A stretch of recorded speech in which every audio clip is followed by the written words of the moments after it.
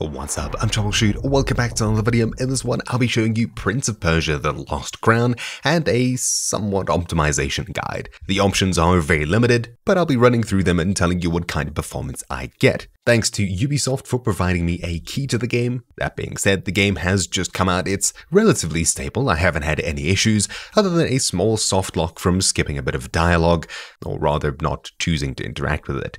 Anyways, without further ado, let's get into it. As this game's in-game options are super limited, I'd highly recommend checking my Windows optimization guides linked down below for extra performance. You'll find a Windows 10, 11, and Nvidia guides to help you out with your system. Beyond that, as long as you meet the minimum requirements, this game isn't too taxing, lighting isn't too crazy, things like that, and I'm pretty sure there's some kind of upscaling built into it, although we don't actually get to peek under the hood. This game, being pretty much a console game, doesn't have any built-in FPS counter, so you'll need to use a third-party piece of software if you're interested in tracking your performance in-game. I'd highly recommend MSI Afterburner and RiverTuner. It's probably one of the easiest ones to set up. Also, obviously, as this is a 2.5D side-scroller type game, there's not really any built-in benchmarks, it's not too taxing, and for the most part should run on most semi-modern to modern PCs. In the top left, you can see my FPS counter overlay, and one of the interesting things is that the menu doesn't seem to have a capped FPS, meaning I'm pushing out 1000 FPS, which is probably eating quite a bit of my system, producing quite a lot of heat,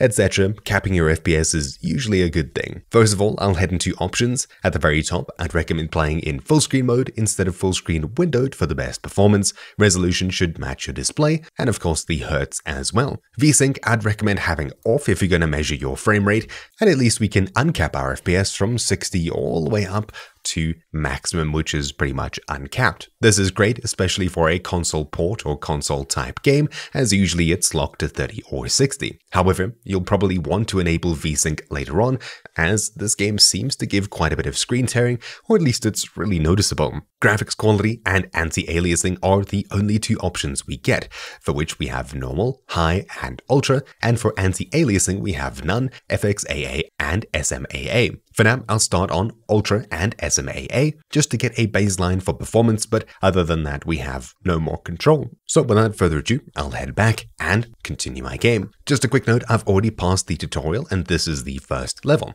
Loading times are pretty good, and right over here, I'm setting it a solid 360 FPS. There's a bit of aliasing around the horses and things like that at 2K ultra settings with SMAA, but if we change to FXAA, you'll notice a blur pretty much over the entire image, and it doesn't really help the edges and aliased lines. If we disable anti-aliasing entirely, the aliasing gets even worse, and of course there's practically zero change in FPS at all. We've been capped at pretty much a solid 360 this entire time, which is really good actually. I'd recommend leaving it on SMAA as it's as good as you'll get. For the most part, I think you could probably use reshade as well as a few extra things on that end to clean it up a bit further and improve how the game looks. This is the Ultra preset with SMAA. Moving to high, we go from 360 to around 450 FPS, which is massive. Then down to the lowest option, normal, we jump to around 475, and we don't really gain that much extra. It's only around an extra 20 FPS,